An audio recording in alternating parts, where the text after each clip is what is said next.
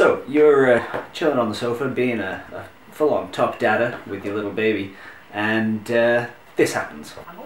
Ah! Ah, my nipple. Ah! God damn. And that means one thing. It means your baby needs its nails trimming. But how are you going to do it? Are you going to use some scissors on those little tiny things? How about some weird kind of nail clipper things that clearly don't even work? No, hell no, that's some bad dadding. You might chop their fingers off. You might cut the top off. That's not going to be very good for your baby. What you need to do is get down with the baby manicure.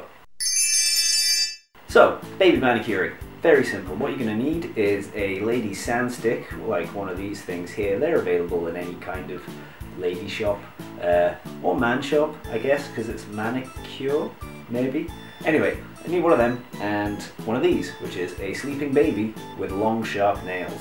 So, to do the manicure, it's very simple. You get this, you get the soft side, which is the white side, and you get your sleeping baby's finger, and you very gently, just rub it back and forth, that's all you're doing, back and forth over the nail. Don't sand the finger, just the fingernail. Sanding the finger is bad dadding. Sanding the fingernail is top dadding. And you want to check if that's yep, nice and smooth, and then you move on to the next one.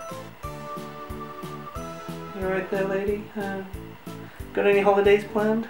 Going somewhere nice? Yeah, didn't think so. Moving on, and then you repeat this for the other 8 fingers.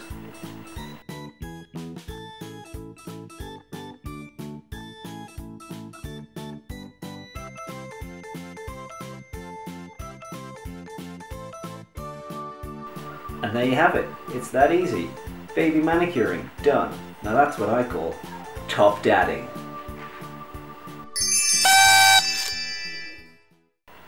Why, thank you, my nails are so smooth. Oh, you got a booger right there. Oh. There we go. Lovely.